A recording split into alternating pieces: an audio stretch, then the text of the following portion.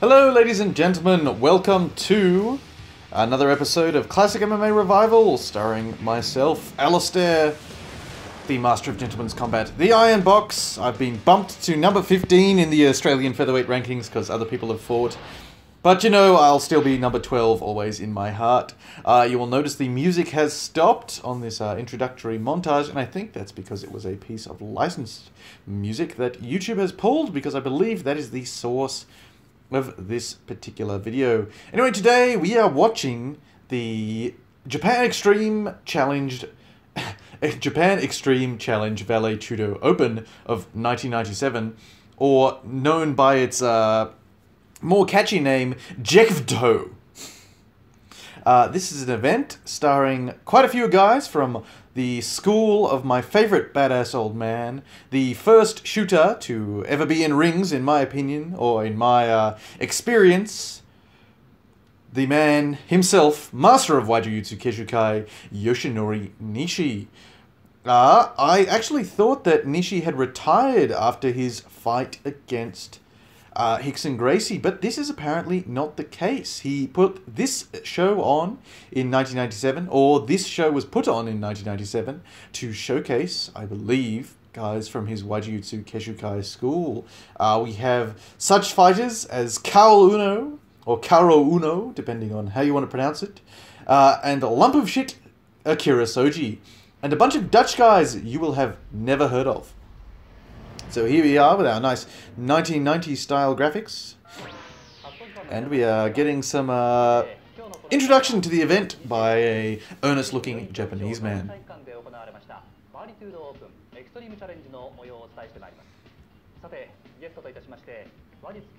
Waijujutsu Keshukai has been mentioned for the first time.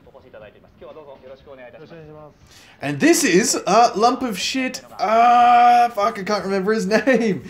That dipshit from Pride 1, Kazunari Murakami. So he's introducing the event. I believe it's Kazunari Murakami. I can, of course, not tell Japanese people apart, even those I have seen multiple times. As anybody who watches my Pancras reviews will know, I have repeatedly called many Pancras fighters who wear different color ring gear by differing names. My biggest repeated screw-up is Osami Shibuya and Kyuma Kunioku, who look nothing alike and wear completely different ring gear, but for some reason I cannot, for the life of me, give him the right name.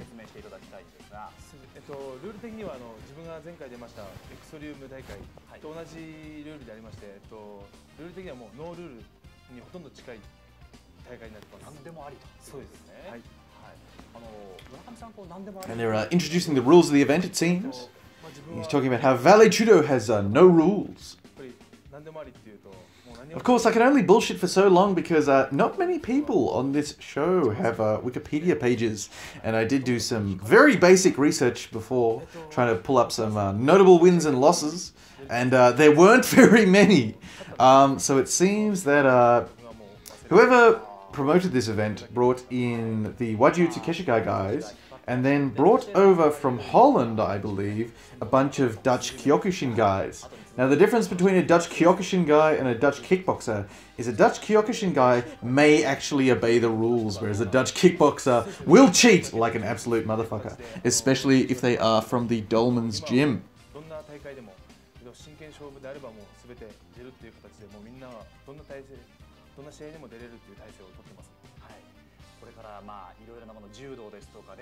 Well, I'll tell you what I picked up from there. Kakutogi! That's what I picked up. The one word that I really know well in Japanese, which is kakutogi, means combat sports. I did also hear some English, so we got judo and wrestling.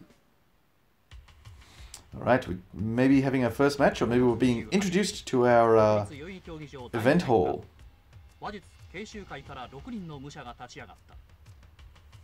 And once again we hear the name of the venerable school, Waijujutsu Keshukai. What that means, I have no idea. Pado Sport. So they're Remco Pado. So they're Dutch jiu-jitsu guys, actually. So it shows you how much research I did. I haven't even watched this event fully, so yeah, we're coming in raw with absolutely no idea what we're talking about.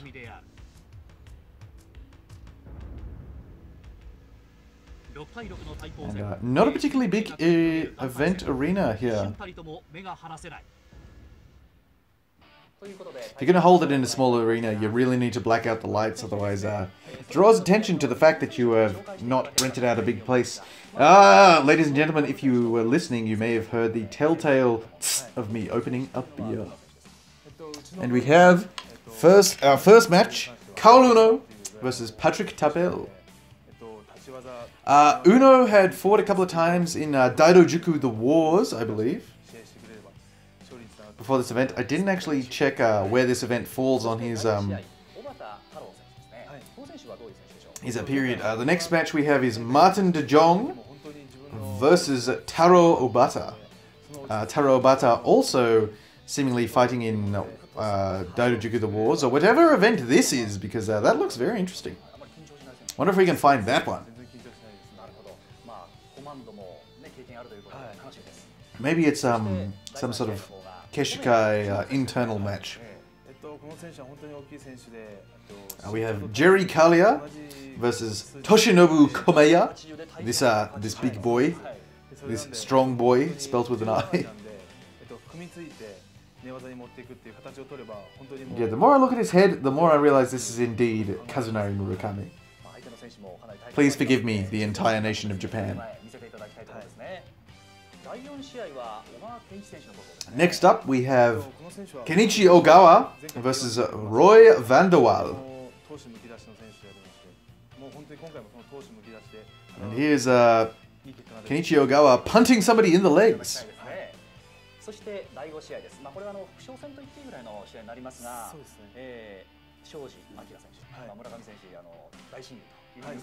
Next up we have Vidal Serradilla versus Lump of Shit Akira Soji. At this point, yet to make his debut in Pride.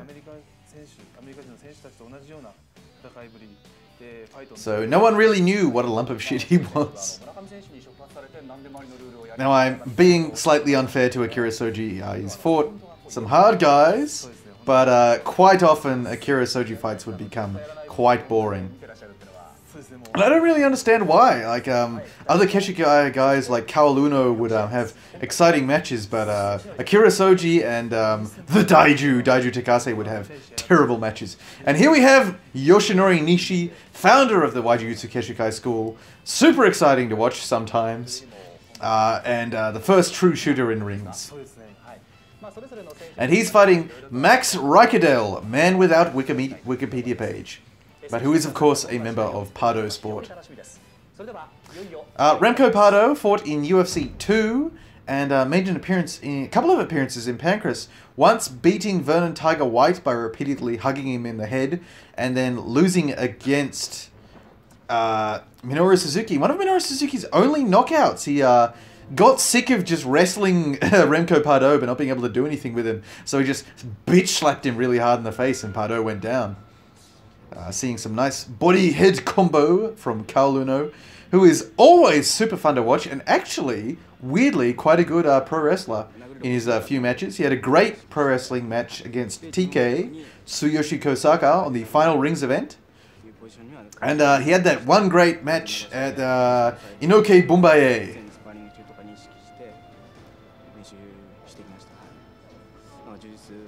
And still fighting as late as last year. I remember watching a Shuto card. He won by a rear naked choke. And he's pushing 40, I believe. But always looks like a baby. Unlike guys like, what's his damn name? The Moonwolf. That doesn't help anybody. The guy who got that super sick... Is it Ryuta Sakurai? No. No, it is not. It might be Ryuta Sakurai. Ryuta Sakurai looks really old. And here we have Pardo talking to a Dutch porn star from the looks of him. Man with heinously bad moustache. I'm looking forward to it. It's a nice match, nice game. So we'll see. It depends. I can kick, I can punch, I can do newaza. It all depends. Doesn't matter. Oh, he can do Newaza, it seems. He can do groundwork. Watch VALE TUDO games, so it's the most complete fighting game from now. It's a very serious man, the old Patrick Tapels. いよいよゴングが鳴らされるエクストリームチャレンジ先鋒戦となる第一試合がまもなく始まります。まずはパトリック・タペルスの入場です。 Heinously bad rock music, death metal, to introduce Patrick Tapel. And his very nice striped epilated gi. Don't know if he wants to wear that in the ring, because that is... Unless you can use the gi on somebody else, it is just handles for the other guy to hold on and punch you. I recently... I went to a Kudo seminar, which was supposed to have some controlled sparring, and I had 2 fights. Just straight up fights that day. I know what sparring is, and apparently other guys don't. Yeah, and I discovered against one guy how bad the gi is to have sort of pulled around on you while you're trying to strike, and then I used that on the second guy, who did his knee later in that match, so I wonder if he's okay. I should send the people a message. But here's the thing, if you are in Australia and you get the chance to go to a Kudo seminar with Paul Cale, do it, even just for the aura that that human puts out, because Paul Cale murdered people for Australia. He is the most confirmed hand-to-hand kills of any Special Forces member of the Australian Special Forces, and has strangled quite a few men in Afghanistan. Scary, scary human. And I've never talked to somebody and had the thought that he knows exactly... Not, I've had... Oh, he knows how to kill me. That's fine. But talking to Paul Cale, I had... He knows how he's going to kill me, and he's already thought about how he's going to do it. Very different aura to any other human I've ever met. Still, cool dude, very nice, and good instruction. And also, Kudo is a great sport. And speaking of Kudo, the first combat sport that Yoshinori Nishi tried. So Patrick Tapel looking pretty lean, and Kaoluno always came in good shape. And wearing knee pads. Bad posture, lambolodosis from Patrick Tapel. Inside low from Kaoluno. Oh, nice jab, straight into a single leg. Patrick Tapel going for the arm in guillotine. This is pre-Pride days, so that does not exist yet in the grappling world. So he's just probably going to be gassing at his arms, while Kaoluno sits pretty. Uno fighting the hands, though. So maybe it is worrying. It seems like we have Kazunari Murakami on commentary. And so we will hear him say the phrase, "So desu ne," many times. And I know what that means now. It means, the best translation I could give you is if you know an Australian, and if ever they say, "Yeah, nah," that is essentially what "so desu ne" means. Or literally translated means indeed. Well, at least that's what Google Translate tells me. Kaoluno trying to work his way out of this guillotine, but he doesn't seem to be too worried by it. Shoves down the elbow, and he is popped free. So we're going to see some ground and pound from Uno. Double ankle sweep attempt by Patrick Tapel. And an up kick, but to create some space, but Uno shuts him down and immediately into a nice pass. Uno had a great ground game. High transitions, just fun to watch. Just like that. Look how smooth that is. Straight into ground and pound, punching Patrick Tapel in the face. Patrick trying to TK scissors out the back, but apparently his Newaza did not extend to escaping Tadeshio Gatami, that is, mount. Schoolboy pin from, not schoolboy, sort of bully pin briefly from Kaoluno, shin on the arm, and he's punching poor Patrick Tapel directly in the noggin. And Patrick Tapel briefly trying to give up his back, still getting punched in the noggin. And he's obviously out of ideas because he's punching up from the bottom. Oh, giving up his back. Choke from Kaoluno. On the chin for the moment, but that is tight and it is slipping on.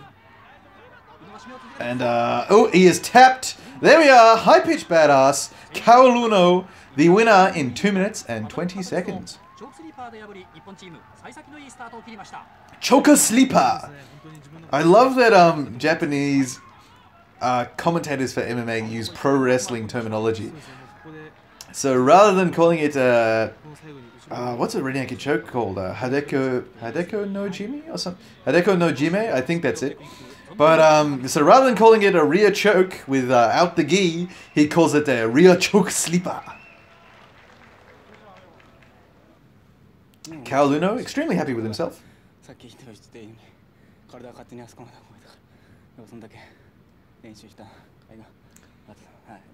And Kaoluno's cauliflower is looking young and fresh compared to his modern day ones, which are like he has two fetuses growing on the side of his head.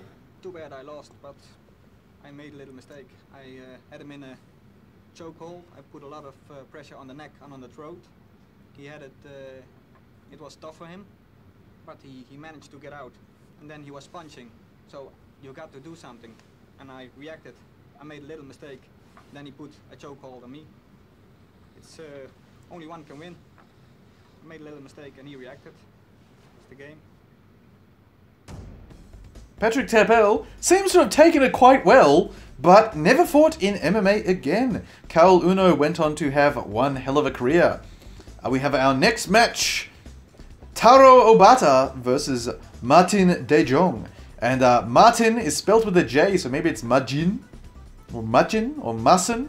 Who fucking knows? Because I'm not Dutch.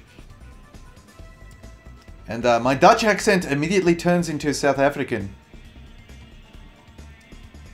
And that's not how Dutch people sound.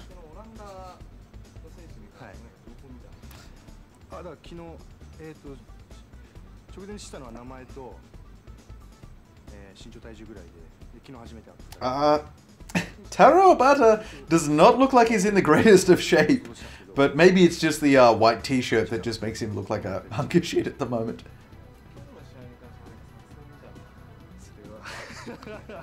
Still, great thing about Dutch guys being on a card is that they all speak English, so at least you can listen to one half of the interviews. Here he is, Martin De Jong, with that big Dutch chin.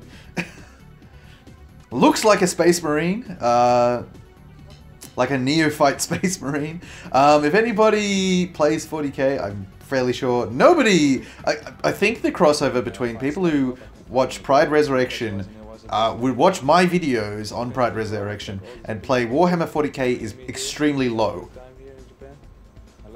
But yeah, looks like a space marine scout. If anybody knows what that is, a lot of Dutch guys, just very pointy facial features.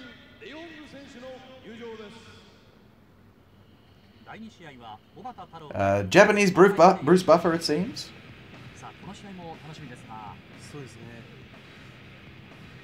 I should really find out who the Pancras Ring announcer is, because he has been the same guy since the first one. And here he comes, member of Pado Sport. So this is actually pretty cool. It's sort of a gym versus gym event.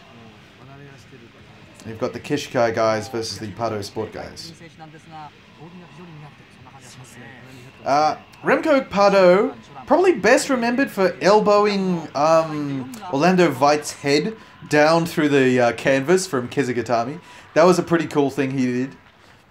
His fight with Vernon Tiger White in Pancras is absolutely not worth watching. And his fight against Minoru Suzuki, worth watching to see how much of a shit Minoru Suzuki can be when he's annoyed that he can't get a submission. Because Pardo is big and strong and just went to turtle a lot in that fight. And it was very difficult for Suzuki to sort of get him out of that turtle. Here he is in an interesting sort of shirt cape thing. I did wear that once fight. Mine was white. And I've never done it again because it just looks a bit weird.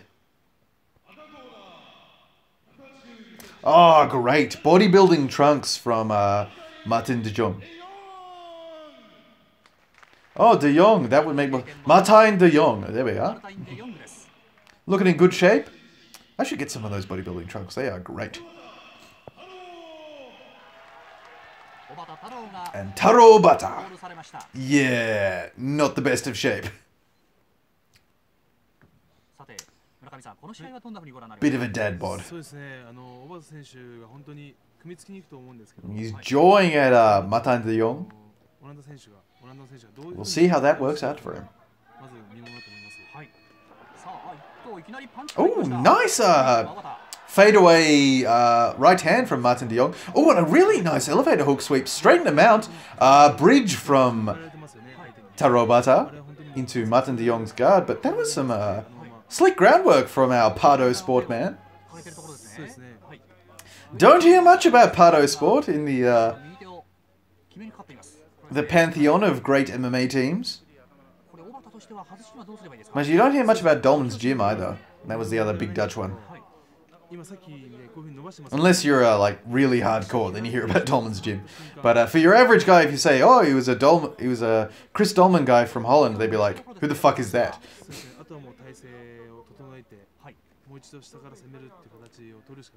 Mind you, some of the audiences could be like, "Who the fuck is that?" Chris Dolman was sort of the best, recognized as the best fighter in Holland. I'm not sure. He did compete in Kyokushin. He did compete in Judo.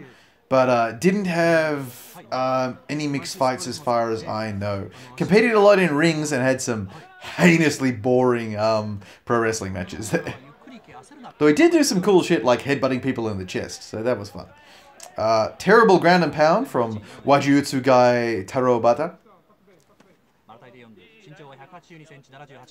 He's just bopping Martin de Jong in the body. Were I Taro Obata, I would actually posture down, strip grips, and punch in the body and the head from there. The way it is with Martin de Jong's long body, he can push away.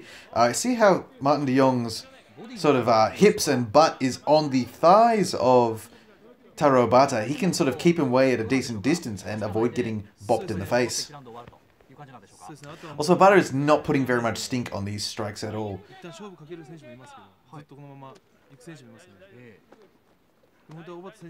One of the cornermen has shouted out, "Ooh, armbar! Lightning quick from Martin de Jong." Doesn't have the elbow, I don't think. Yeah, I don't think he's the elbow straight. And his feet are crossed, so he's not going to be able to get his hip in there. Oh, he stopped it!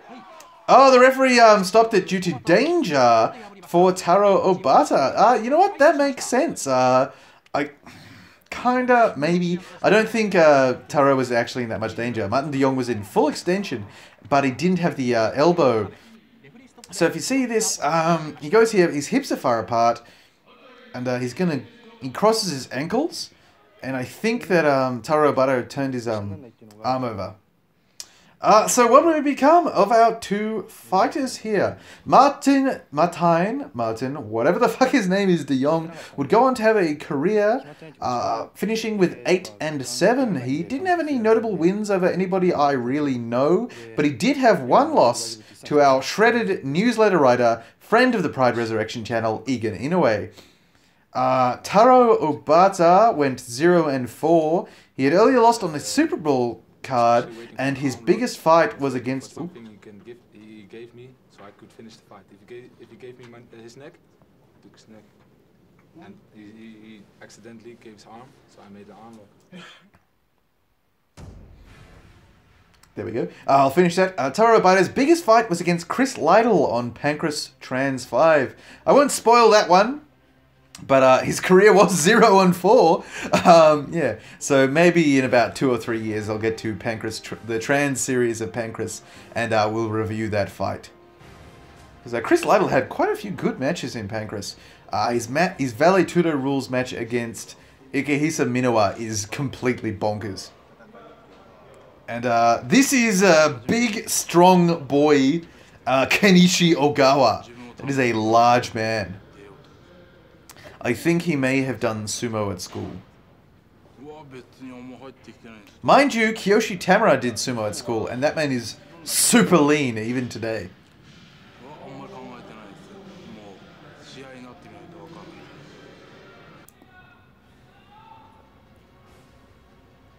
Here is his opponent, 195 centimeters and 110 kilograms. That is also a large human. Jerry Kalia. Yeah, damn. Oh, just Oh shit! He just just big brothered Toshinobu Komiya at the back. To put me down on the ground and use judo techniques. Yes. Japanese sporters are good sporters. They are sportive fighters. They are strong fighters, and we have lots of respect for Japanese fighters and sporters. That's my message. No, actually, having respect for your opponent, not something you see out of the Dutch very often. Sorry, the entire nation of Holland. But yeah, stop cheating. I think that's become less of a thing. I mean, since Willie Peters, Gerard Gordeau, Jan Lamulder, Gilbert Ivel, since those guys retired, I can name like 8 more heinous Dutch cheaters. Not necessarily off the top of my head though. Since those guys retired, Dutch cheater... Oh, Rene Roos, there we go, there's another one. Since those guys stopped fighting, Dutch cheatery has sort of slid down as a sort of notable thing in martial arts. But seriously, God, those guys were bad, and I don't understand why they just all cheated so hard. Is Bronco Sikatic Dutch, or was he Croatian? Whatever, he cheated like a motherfucker too. Here he is, the strongest of boys, Toshinobu Koimiya. Oh, and he's got Murakami in his corner, so Murakami has post-recorded this commentary.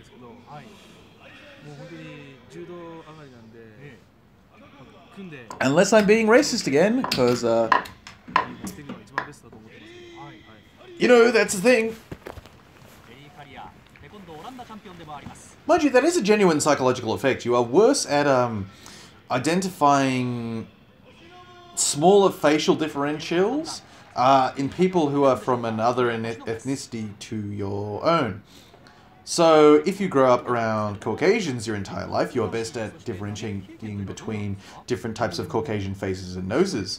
However, if you grow up around people of African descent or Asian descent, you are better at differentiating between those facial structures. This can be accurately measured by showing you faces and then showing you faces upside down and asking whether or not you can see these. You've seen these faces before. Immediate strong boy cuddle, underhook and overhook from our boy Jerry Kalia. And view of tape in the butt crack, I believe, of oh no, that's a jockstrap of Toshinobu Komiya. That is not something we want to see. Jesus Christ. Is that Yuji Shimada? Is the referee? What's he doing? He's pushing at the hands of somebody. Getting involved in a way he probably shouldn't be. Knees to the thighs from Jerry Kalia. But please, Yuji Shimada, pull up Toshinobu Koimiya's shorts. Oh, damn! Jerry Kalia is attempting to decapitate and punish the body of Toshinobu Komiya. Now, people may say that being fat will protect you against body shots. Did not help Baruto against Krokop in Ryzen a year or two ago, so I think that may be a myth. And Daniel Cormier, famously chubby, eats body shots and does not like them. Headlock throw attempt there. Would have gone directly into the ropes. It would have just pulled the guy on top of him. Damn it, Jerry Kalia. Not great ring awareness. Please, Yuji Shimada, pull up the pants. Oh, he's bounced him off the ropes. Nice knee to the body there by Jerry Kalia. But this is an eyesore, to be honest. Did Reebok supply these? Did Reebok supply Toshinobu Komiya's pants? Because Reebok fight. Oh yes, thank you, Yuji Shimada, you wonderful human. And he's trying to bounce them off the ropes. Jerry Kalia briefly thinking about standing guard, and the cameraman zooming in on the Wajujutsu on Toshinobu Komiya's butt. Oh dear, I do not have great hopes for this fight, based on the fact that Toshinobu Komiya's total sum of offense is to cuddle.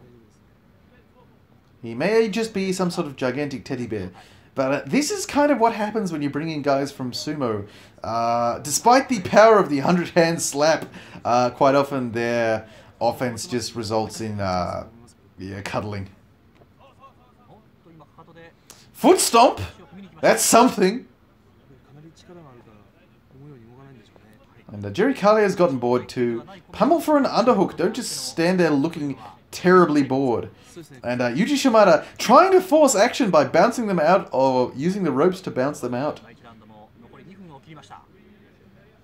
This is, however, not working because the two people...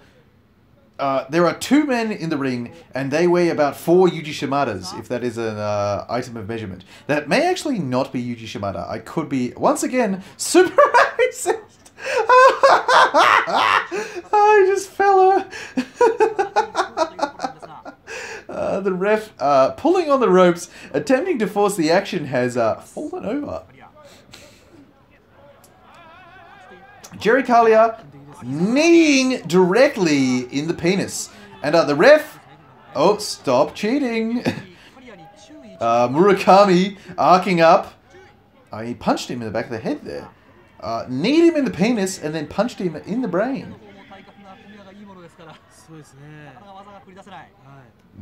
So desu ne, says Kazunari Murakami. They've given him time. Thankfully, we didn't have to watch the recovery, and I think they've actually fast-forwarded the clock slightly. Oh, damn, nice knee. Ooh, good front kick to the liver. Ref, he is flinching and covering and turning away. Stop this match before your man dies. Stop, says the referee. And Jerry Kalia, your winner by knee to the orbital bone, I believe. And, yeah, Toshinobu Komeya does not look happy. Clonk! Yeah, if a man does that in a match, turns away after being hit. Oh, that front kick to the liver was beautiful too. Yeah, if you're a referee and you see a man do that in the match, turn away, holding his face, stop the fight. Because 1, he hasn't trained enough to take the damage, or 2, he is hurt so badly that it has overcome his training and he's not facing his opponent. So you are stopping bad damage from occurring. Toshinobu Komeya would continue to fight. He would go 2 wins and 3 losses. He would have a loss to other lump of shit, Sune Kikuta. I'm sorry. Easily. It took a lot of knees and head blows to his head to get him out. But he's very strong, and he was prepared. And he keeps me to his body, so he tried to get me down. And I also was prepared for him because I know he's a strong fighter. Jerry Kalia not acknowledging that his win probably came because he punted Komeya in the dick. Still, Sune Kikuta would beat Toshinobu Komeya at the Lumax Cup of 97, which cannot be found for love or money. Toshinobu Komeya, however, would beat Hiroyuki Yoshioka, who fans of the show may remember from the Lumax Cup of 1996. Or they might not. You know, who really cares? But yeah, no real names on either of their records. Jerry Kalia would go 1-1 and then retire after his first loss.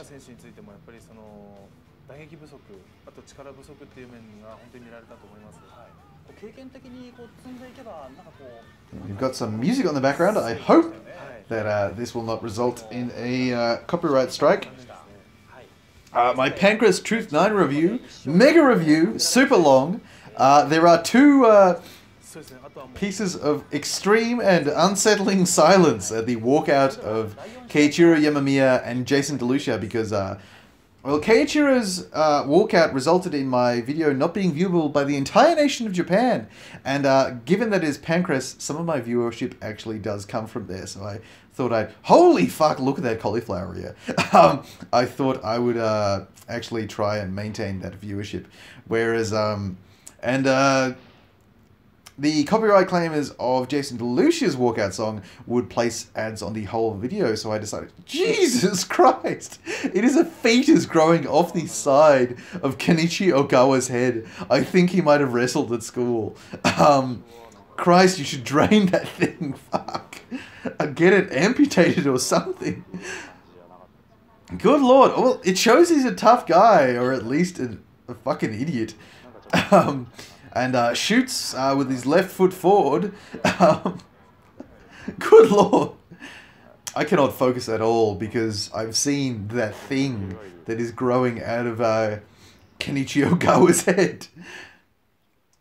And his opponent, Roy van der Waal, or Van der Waal.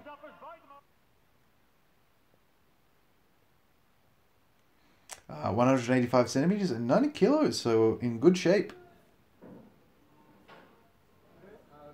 I'm just videotaping him strutting around. Ooh. Great. Confident. It's great being here in Japan. In Japan. Man of very few words, Roy van der Waal. That is not how to get fans. Actually, you know, talk like a human being. Oh, Gracie Jiu-Jitsu shirt. Remco Pardo, after losing to Hoist, I believe he would become slightly more involved in Brazilian Jiu-Jitsu, sort of accepting its power as better than Dutch Jiu-Jitsu.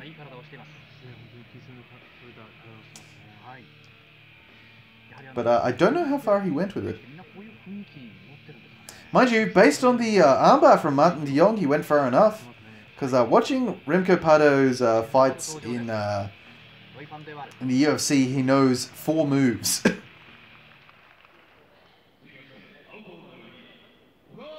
Oh, damn. Shredded is a Roy van der Waal. And Kenichi Ogawa coming out to some sick dance tunes.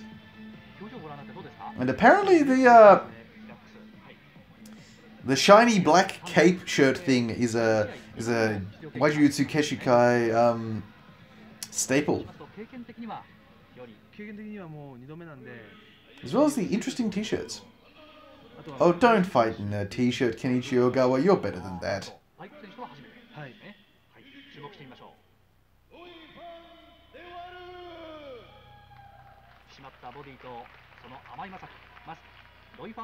Yeah, Roy van der Waal, or Roy van der Waal, looking in great shape.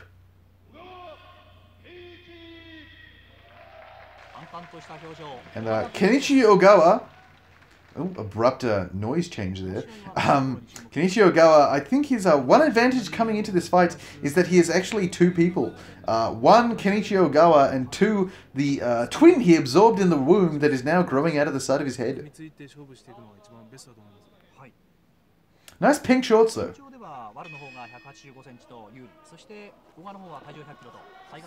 Charges into the clinch. Yep, he's a wrestler. Mind you, better entry than some people, actually shelling up, catching the punch, and then charging in. So we'll see what he does. And we haven't seen the second round in a fight yet. Knees to the inside of the thigh and the body by Roy van der Waal. And we did some Dutch cheating from Jerry Kalia. So whether or not we see some from Roy, yet to be seen. I think you just need him in the junk there. Maybe it was the body. Who knows? Only the 2 in the ring. No, that one looked like the body. So seems he's picking his targets well. Corner of his jockstrap falling out of his shorts. Standing guillotine attempt. Attempted foot sweep by Kenichi Ogawa. Little does he know that the only way to get out of a guillotine is by Northern Light suplex. Or scoop slam. Either or work. Knees to the thighs from Kenichi Ogawa. He's worked out that these knee things are pretty cool.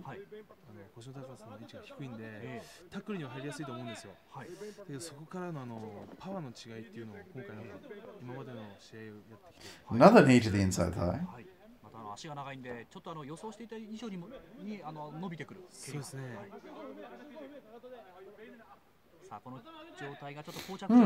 There's 40 minutes to go in this show, and there are 2 matches left after this one. Maybe we might have a pair of stinkers on our hands. Given that one of them has Akira Soji in it, that wouldn't surprise me. Mind you, this hasn't been a mile a minute action either.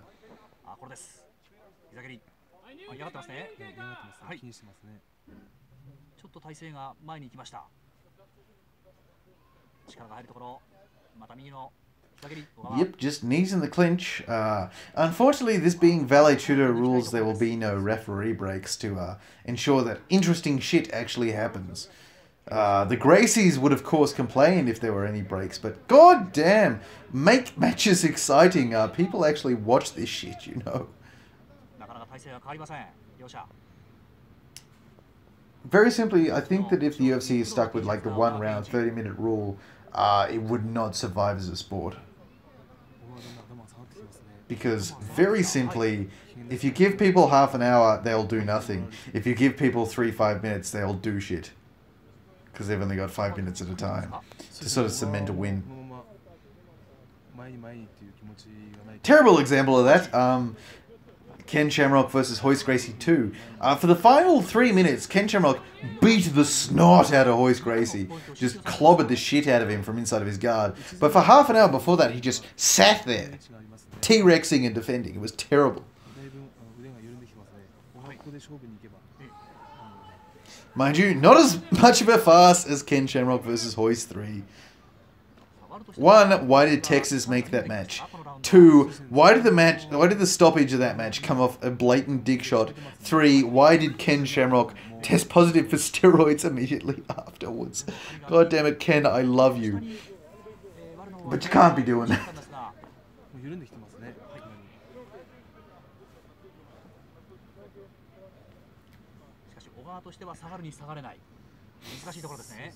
I will one day make a video called The Curious Case of Ken Shamrock, and I'm going to have a talk about him, because he's a great character, he's a great fighter. When he was on, prior to his WWE run, he was just one of the most terrifying humans in all the world. And just, there's a lot of conjecture, but just some things happened, and Ken was never really the same.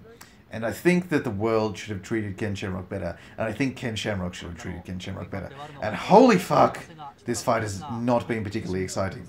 Just, VALE TUDO rules, everybody. This is why you don't have them.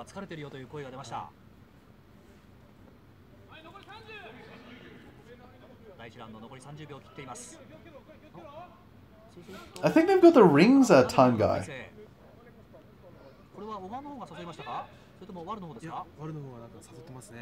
Looking at the sick pump on the arm of Roy van der Waal. So I don't know, if you're into bodybuilding, maybe there's something in this match for you. But otherwise, yeah, nothing great. Also, Roy van der Waal looks like a fucking, need it, both guys junk. Roy van der Waal also looks like a fucking Space Marine. So something about being Dutch means that you have a just incredibly square face.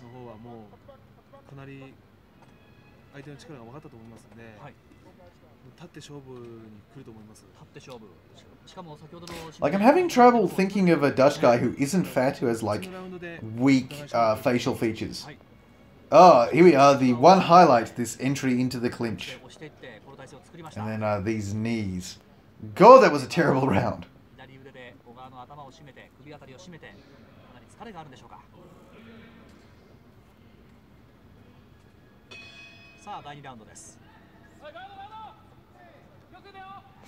Oh, fuck. We're back here again.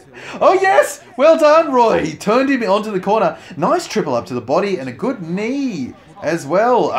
Oh, good punches to the body as well. Attempted headlock. Attempted, sort of gari, I think, from Roy van der Waal. Pair of flailing low kicks from Kenichi Ogawa. Punch him in the ear. Oh, hard low kick from Roy van der Waal. Yes! Yes, boys! This is how to actually fight. Triple jabs. Roy van der Waal has discovered that if you punch Kenichi Ogawa, he does nothing about it. Kenichi Ogawa threw a Hail Mary overhead. Holy fuck! What an uppercut! Front naked choke, and he punts his mouth guard into the audience. That was a nice finish by Roy van der Waal. Good jabs, and then the sick uppercut. Just absolutely buckles Kenichi Ogawa. I would have stopped the match right there. Still, Kenichi Ogawa, smart man, submits the moment he's caught in something resembling a submission. Oh, just stop turning to your right, Kenichi Ogawa. Stop letting me see this horrendous growth that is your ear. Oh, now they've zoomed in on it. It has a face. It legit has eyes and a mouth hole. Kenichi Ogawa would go and okay, Kenichi Ogawa's symbiotic twin would overtake his brain, and he would never fight in MMA again. Roy van der Waal, also 1-0, would disappear into the ether after this fight. In bad position. I wanted to go to the ground, but my way. But so I hold him and wait for my chance, and I grabbed it.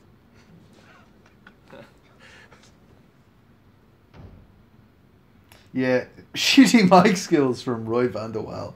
Alright, semi-final match. Another square-faced Dutchman, Vidal Seradia. Or maybe it's Vidal, who fucking knows?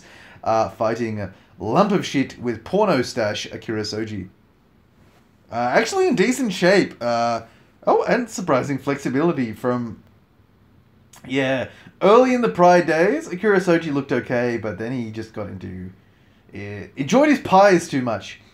What is this event? I'm going to try and search this particular event out on YouTube. 1996, November 30th. Oh, nice knee from front headlock by Kirisoji there.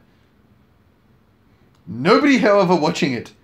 It appears to be some sort of Keshikai event.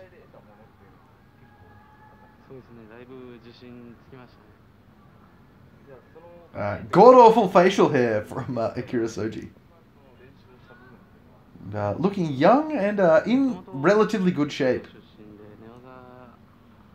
And of course, known well to our Pride Resurrection fans. Mr. Pride himself. When did he retire? Because I know Shungo Oyama went for ages, retired at like Pancras 262. But I can't remember when Akira Soji retired. But he fought on like every Pride event, which is crazy.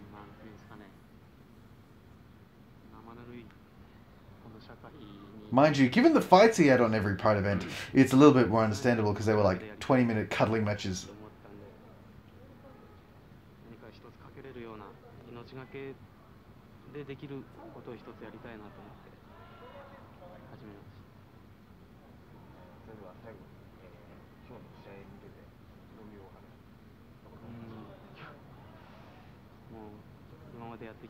They seem to be interviewing him for a fair while.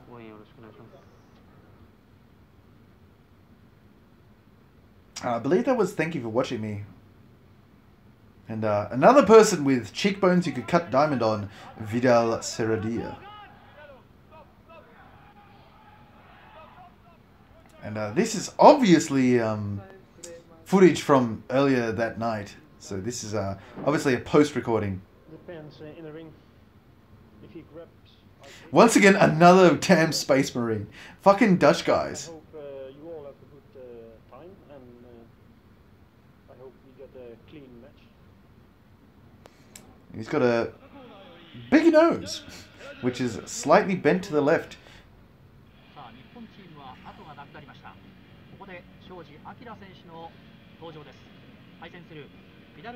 And here comes Vidal with a white belt, but nice epaulets, same as Patrick Tapel was wearing earlier in the match.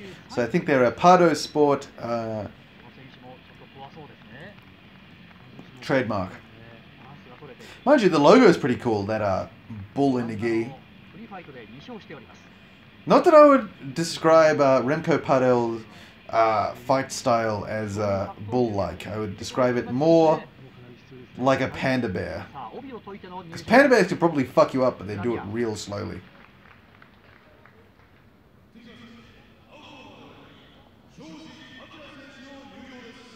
And they cling to you. If you've seen baby panda bears, Kira Soji coming out to the ring wearing his Waijutsu Keshikai gi, but I believe he's judo black belt. Or is that a brown belt? I got no idea. This video color corrected in a weird way, probably because it's from a VHS tape that has been copied time after time after time.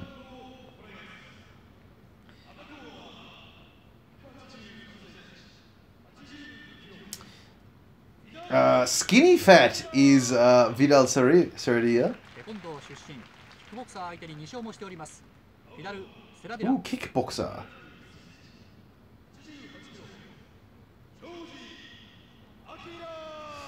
And I take back what I said about Akira Soji being in shape.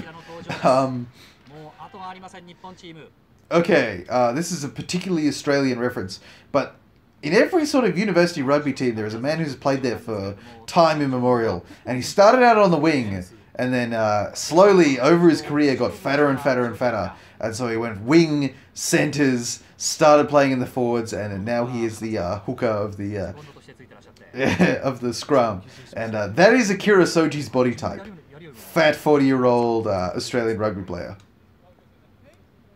Still can fight if it is somewhat boring. Alright, round one, fight. This should be interesting, seeing if Vidal can keep him at the range.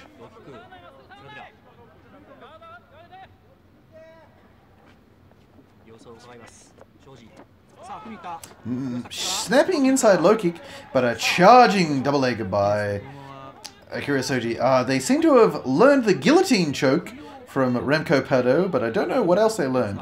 Top half guard from Akira Soji, posting on the leg to pass. Vidal seems to be content to attempt to guillotine Soji from here. Not a smart idea. At the time of recording my most recent win, I briefly had front headlock from bottom half guard, and I immediately re-guarded because I'm like, I'm going to get Von Fluid if I don't get guard back immediately. I did manage to finish that guillotine, which I was quite happy about. Interesting half guard here from Vidal Saradia, trying to push Soji's knee, post on Shoji's knee, push him back and then re-guard. But he seems content to hold half guard. Shoji landing some solid-ish body punches, but they don't seem to be bothering Vidal so much. Wrist control from Vidal, and he just broke his own grip by getting his knee involved there. Shoji posting on the hip, trying to pass. Into mount. Vidal's got a grip on his head, so just punch him in the body, Soji. There you go. And then hammer fists in the face.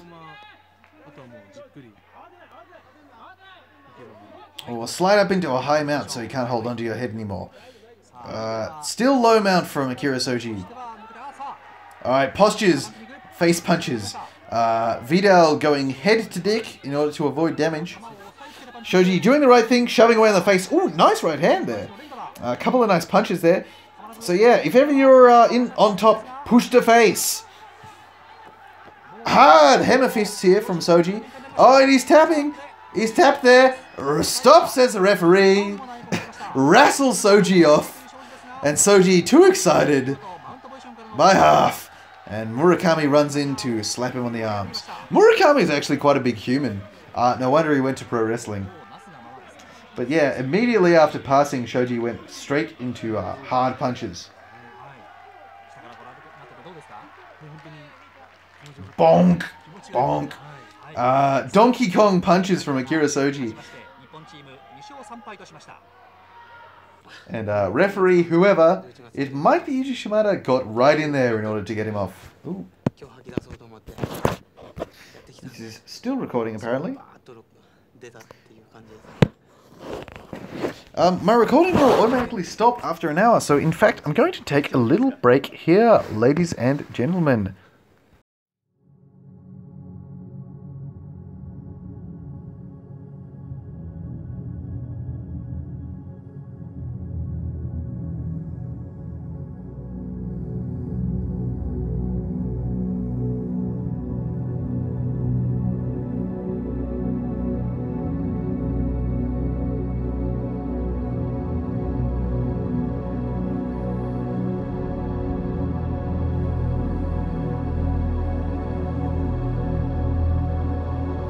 And we're back. Still in Akira Soji's interview.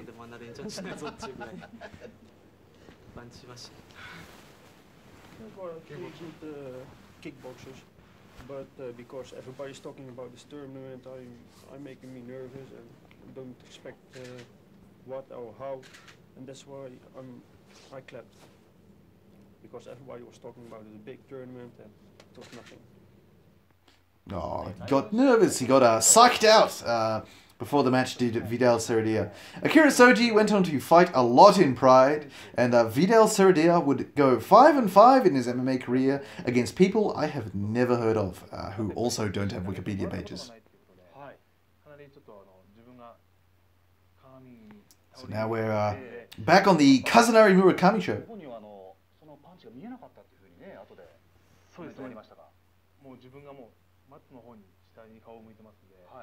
Trying to remember whether Murakami had started pro wrestling at this point. I don't think he had.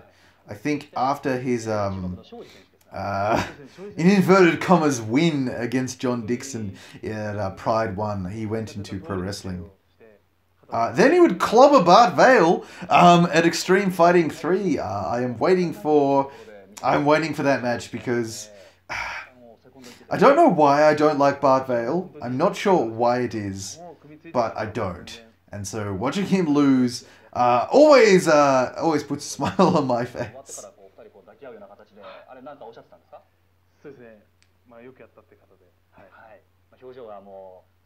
I think I don't like Bart Vale because he claims to be what guys like Ken Shamrock and Funaki are.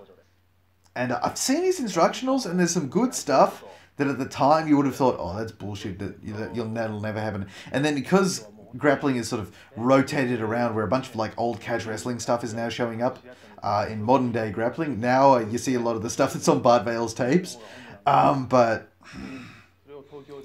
I don't know, he looked like... I feel like Bart Vale is a guy who went way too hard in sparring and then never fought. Like a gym destroyer.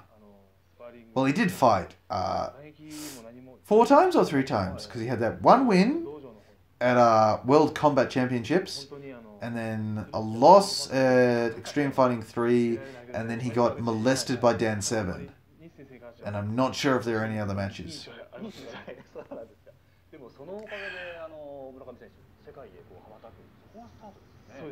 also don't like Bart Vale because he looks like an American, like, McDojo owner. Bart Vale is like McDojo guy taken to the absolute extreme. So obviously I was paying no attention to what these two guys were saying because I've gone on my aimless diatribe about Bart Vale. Of course I'm trying to remember that that did come from Kazunari Murakami clobbering him once.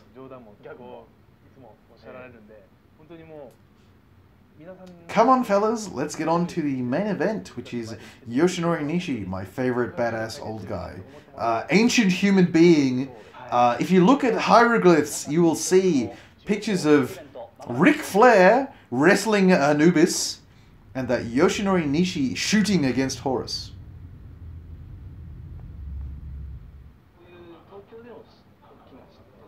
Here he is, look at this old man. I'm not sure if Yoshinori Nishi is sort of that, the Yoshiaki Fujiwara brand of old man, who was just immediately old the moment he came out of the womb. Because I haven't seen enough of him. But I've seen 30 years of Yoshiaki Fujiwara's wrestling career. And Fujiwara looks older now than he did back then, but he looked old, like, in the first UWF. I think he was in the first UWF. I know he was in UWF 2.0. Maybe I'm bullshitting, who knows. Here we are, the strongest of boys, wiping his head down. And Yoshinori Nishi being relaxed and getting a calf rub. Reading the flyer for the match. That is something that Japanese promotions do that American ones and Australian ones don't do. They produce great match flyers with awesome photography.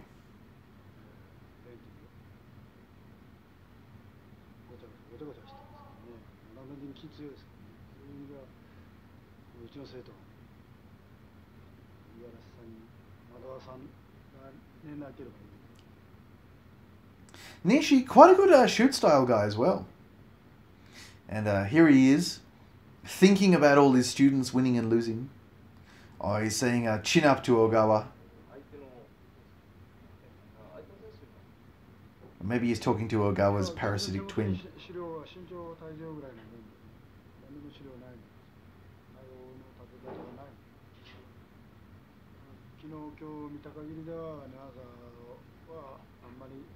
He's talking about newaza, so groundwork. He seemed to be really keen on interviewing Yoshinori Nishi, which does make sense because he is Wajijutsu Keshikai's guy, but he wouldn't go on to be the most famous guy. I think that probably goes to fuck, I finally remember his goddamn name. Rumina Sato, the Moonwolf, looks fucking old and has looked old for ages, whereas Karl Uno still looks young, even though being 40-something, and having his knees held together by spit and band-aids. But yeah, fuck. I don't think that. We found a Dutchman with a weak chin. Here he is, Max Reichdahl. Trying for an Ogoshi there. Sort of slow motion judo throw. And he's unironically wearing long gi pants. He looks like the bad guy from the Smurfs. Which wouldn't make sense, because the Smurfs were like Dutch or Slavic. Whatever, they're European. And I like to fight here. And I have a great respect for Mr. Nishi for what he's doing. And I hope we can drink a beer afterwards.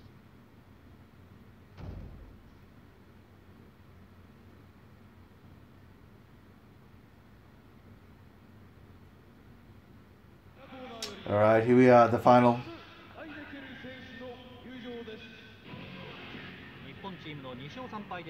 And here comes Max Reichdahl. 引き分けるしかない日本チームギリギリの状態で登場するのは西吉典、そして対戦相手のマックス・ライデケルの入場です。マックス・ライデケル、身長が192センチ、体重が92キロ、31歳。この選手はどんなふうにご覧になりますか？やっぱり手足が長いっていうのはすごい目立ちますね。はい。そのリーチの長さと足の長さで、上手になった時に。Bows to all corners of the ring. Looks like a Kyokushin guy to me. And this was not this whole match, but like little bits of it. I sort of flicked onto, when I was finding this video, I flicked this match to work out that this was the right event. And so I saw that bow and the fact that he wears gi pants to fight. And so I immediately thought that they were Kyokushin guys. I was obviously very fucking wrong. And here's Yoshinori Nishi in a gi top and VALE TUDO shorts.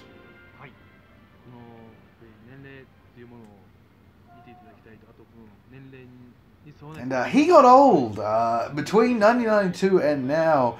1992 Nishi's body looked like the sickest old man strength, whereas now he looks just kind of old. And just like Yuki Kondo. Yuki Kondo in 2015 like still looked like a world killer in Pancras, and then just so stiff now. And he's soon to fight Renzo Gracie, and I don't know how I feel about that fight. Also, I think the lighting in rings was better.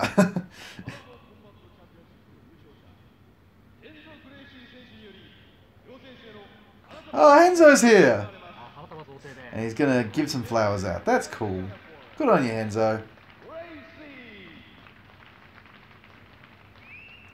I wonder how much they paid him to hand out flowers. Or maybe he was just in Japan.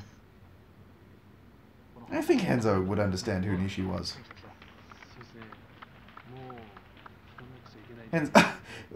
Rocking the bum bag is Renzo Gracie, the fanny pack. Bringing it back. Yeah, Renzo, always said to be the nicest of the Gracies, but was a wild man in his youth. Alright, here we go.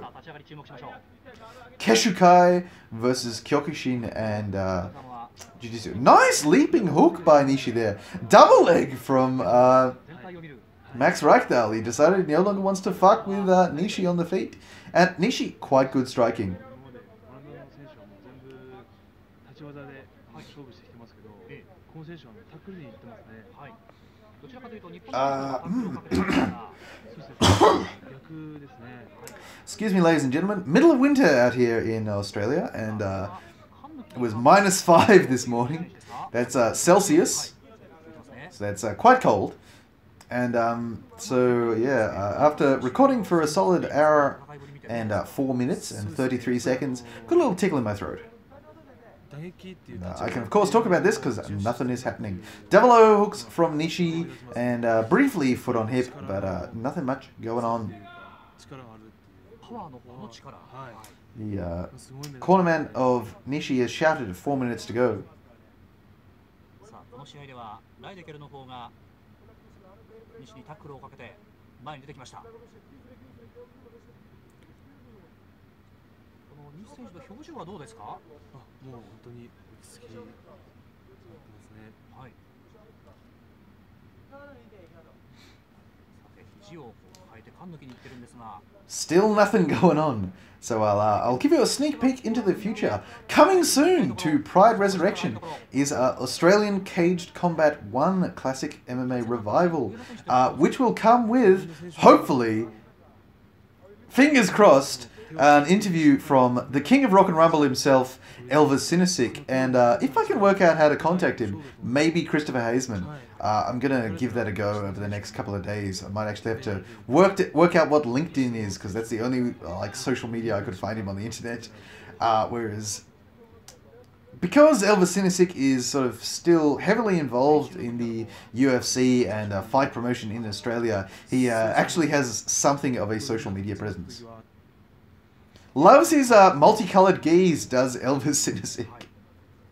Wears a Sikh red jiu-jitsu gi.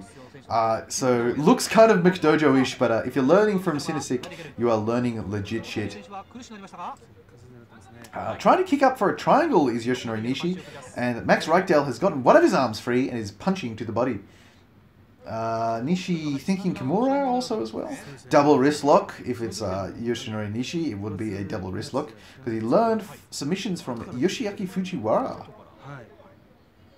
the other badass old man of Japanese shoot fighting fame. Mind you, again, I don't know if Fujiwara actually had any shoots, but I know he probably beat the shit out of everybody in the gym. Because there is a respect for Fujiwara that there doesn't sort of exist for anybody else, and he can still cause so much pain at the age of 70 whatever.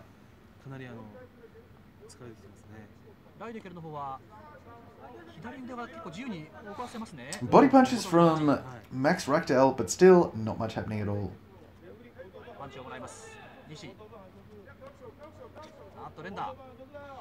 Oh, body head from Booty head from Max Reichel. Trying to use a crossface to force Nishi down. Nishi content to hold on to this underhook, and he's trying to cross grip the wrist of Max Reichel, but he's going to lose that overhook if he tries that. He's just getting punched in the body, just getting meat tenderized.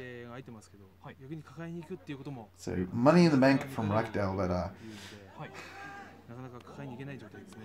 the unfortunate thing is in all of his rings matches,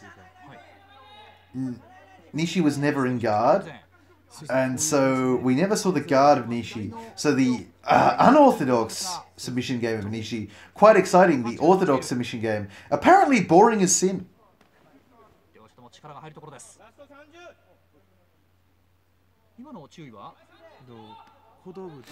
So 30 seconds left. Henso Gracie watching intently, surprisingly. Mind you, if there's a person who can find somebody on the bottom getting punished in guard exciting, it is the Gracies, given that that is their main fighting style. Not Henso, of course. Henso actually fought people rather than cuddled and waited until they got tired.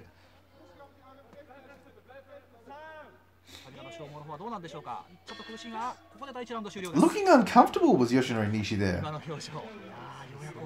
And tired.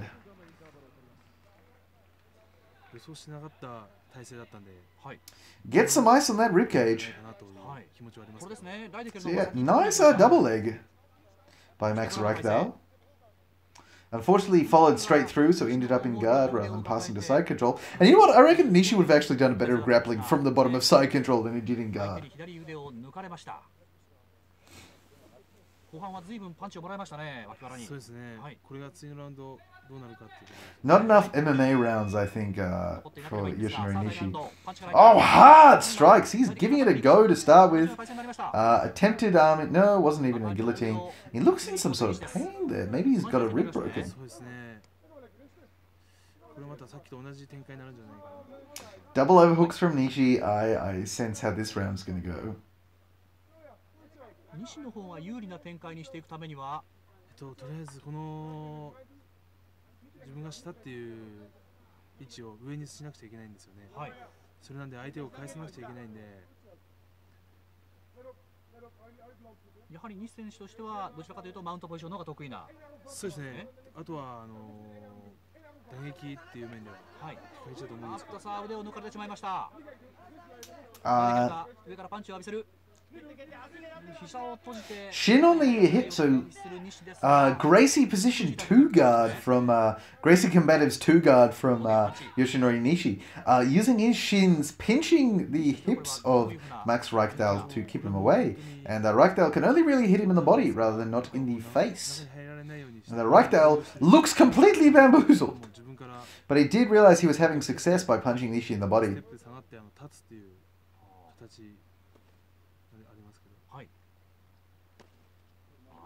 パンチを集める。ライデケルの方としてもこの体勢だとちょっと攻撃が続きませんね。届かないんで、はい。股を割ってもう一度入って。Fighting in just gi pants, I don't know what it is about that, but it always results in shitty brawls or shitty fights. So if ever you fight, don't wear just gi pants, because that will curse your fight to be a terrible match. Wear a gi top and shorts, that always seems to result in fun, but just gi pants, heinous. It's also a heinous look. Just makes it look like you skip leg day. Was wearing a gi top and shorts. Even if you've got skinny ass legs, it just looks, I don't know, cooler. Gun Ryujima has the best fucking look for a fight kit, with the short-armed gi and the fight shorts. I'm going to do a test upload of some Gun Ryujima, see if I can record commentary over that, because that is a great event, and I think worthy of the MMA revival and or terrible shitty commentary treatment. Once again, we have the reliable metric of how good a fight is. What is the commentator talking about? Is he talking about the fight, or is he bullshitting about other things he would rather be watching? Because if it's the second one, the fight isn't good. And that is universally applicable if you listen to Joe Rogan, Jimmy Smith, who I'm really happy is now a commentator for the UFC, because I saw Fight Quest and he was great in Fight Quest. He was a fun fighter, and just he has a real passion and sort of schoolboy passion for MMA. Because every time he talks about something, he's like, oh, I trained with him. Oh, I had a good talk with him. Oh, it was really cool to meet him. And he just seems to be just fanboying out super hard, even though this is his job now and he gets to do it every day. He just seems to be having such a great time. But yeah, Jimmy Smith, if Jimmy Smith is not talking about the fight, it's a shit fight.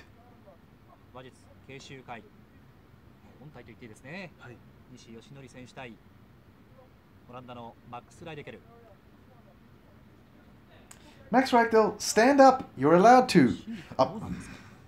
I say that, but then he's in danger on the feet because Nishi could strike. And he seems to have worked that out. He's worked out that his one path to victory is very gentle ground and pound to the body. Well, he went to the face there. And Nishi doesn't deal well with ground and pound. Rickson Gracie briefly sort of punched him in the body a bunch from top half guard, and he didn't do a great job of getting out of that. And in his rings shoot, didn't deal well with strikes on the ground, got kneed in the face by Willie Peters as he was standing up from one knee. I'd say as he was standing up, that was what the ref called it. He was kneeling down. His weight was completely on that knee when he got just rocketed in the face by the Hiza Hizagari from Willie Peters. Because Peters is a cheating fuck. Oh my god, this is terrible. 動きのない瞬間もあるんですが、逆にそこが怖いですね。怖いですね。 Just completely inactive guard from Yoshinori Nishi. I think that comes from his I'm gonna say it's the Kudo. Because Kudo has a very limited ground fighting time. Look at him fucking go for those strikes and then just immediately get double legged. Like, not even a good double leg, that one was shitty.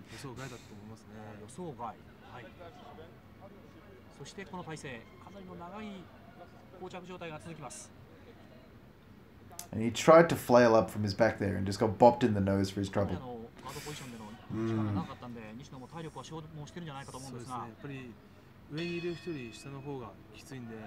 Alright, third and final round. Fuck's sake. Double leg from Raikdal. And Nishi's gone to the same guard because that was reducing the damage he was taking. Because Raikdal can't get the same amount of hit and strike. Yes, Raikdal. Yes, Raikdal. That's better. Thank you. And the crowd likes it too. But if he shoots for another double leg, I'm going to be really disappointed in him. Nice one too from Nishi. Oh, fuck you, Raikdal. Raikdal double legs again. I'm in guillotine attempt from Nishi. Nishi couldn't stop a takedown to save his life, it seems. And yeah, he got belly-to-belly suplexed by, did he get suplexed by? I can't remember if he got suplexed by Willie Peters. Raikdal shaking his head at Nishi going, nah, nah, strikes from the bottom don't hurt, brah. Going harder for the strikes here. Raikdal actually committing to the ground and pound a little bit here, trying to stand and pass. Oh, he's left his arm out there though. Nishi's kicked his legs up. This is a lot better. Oh, armbar. That is a nice armbar from Yoshinori Nishi. And Raikdal has tapped. And the third round was actually fun! Alright, 2 rounds of heinous shit. And then the moment Raikdal sort of tries to hurt Nishi, Nishi gets the finish. So that shows you what annoys me about boring fights. When people take risks, shit happens. Look at those 1-2, nice. Right in the chin, I think, from Nishi. Couldn't tell from the angle. Raikdal ducks into the double. Nishi pulls a arm in guillotine, but Raikdal pulls his head free. And then he kicks up. This is a really nice armbar. He feeds himself all the way across and traps the other arm in too. That is really nice. He's actually triangled the other arm into the equation.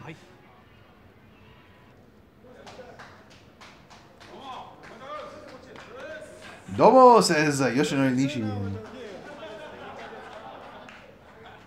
So, thank you.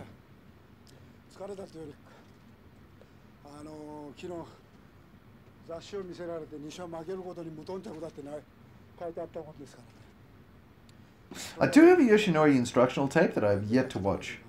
So I'll try and watch that thing and I'll report back on my next Classic MMA Revival on how it is.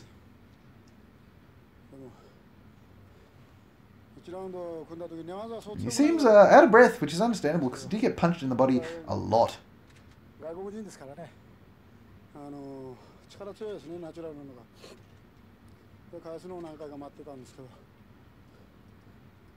Yeah,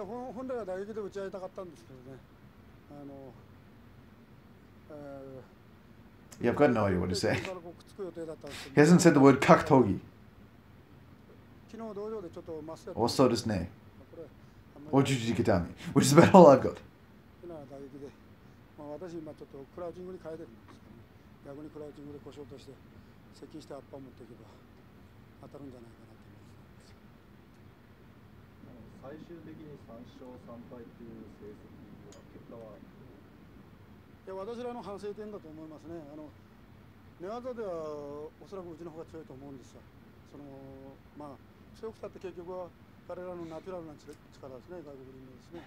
I mean, I understand why the fight was boring. It just annoys me that it was, because Raikdal was in risk-averse mode, and Nishi was in risk-averse mode. Like, Nishi was trying to minimize damage rather than attack from his back, and Raikdal was trying to minimize risk rather than attack from top, and so it just sort of resulted in a stalemate. Whereas when both guys actually went, oh, we can attack and do shit now, you know, fun stuff happened. But yeah, that's why you need rounds, because there's every time there's a fresh start, it sort of half resets the. I think he fight very good. He was in a good position. At once he became a little bit tired, but he waited to his chance and then he grabbed it. He had one chance and he took it. So it's a little bit Philosophical is Max Reichel. I think if I wait for the fourth round, perhaps he was too tired to do anything. That was my tactic, but okay, didn't work. Reichel admits to being a boring shit and waiting for Yoshinori Nishi to tire himself out. The only man who's had an exciting fight while doing that is Frank Shamrock, I believe, against Tito Ortiz. There's a great fight, and if you can find it, watch it. Because a very good defensive jiu-jitsu from Frank Shamrock and wrestling defense. Even though Frank Shamrock was kind of bad at stopping takedowns, he stopped quite a few in that match. And good sort of defending passing, because he noticed that Tito Ortiz didn't only ever pass the one way. So he just defended all passes from that direction, and it just, you know, worked out for him fairly well. And then he hammer-fisted him in the side of the head. It's just a great match, and you should go watch. Unlike this one, which was heinously bad. Still, alright event. What would happen to Max Reichel? He was brought in to job, it seems. He would go 0-1 and then disappear. Yoshinori Nishi, after getting a win and putting his MMA career at 4-3, would ride off into the sunset.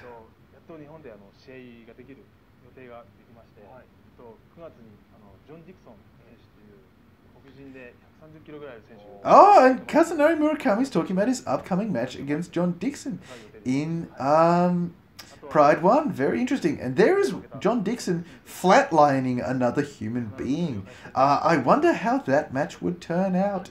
Hint, hint, it was very dodgy. Still, I hope you enjoyed listening to this, ladies and gentlemen. I enjoyed the most part of it. Fight of the night goes to Cal Uno versus Patrick Tapel. I just really liked it. And I will see you all next time. 汗をこう拭いて家をつけながらですね、村上選手からのプレゼントです。村上選手、今日どうもありがとうございました。頑張ってください。頑張ってください。ありがとうございます。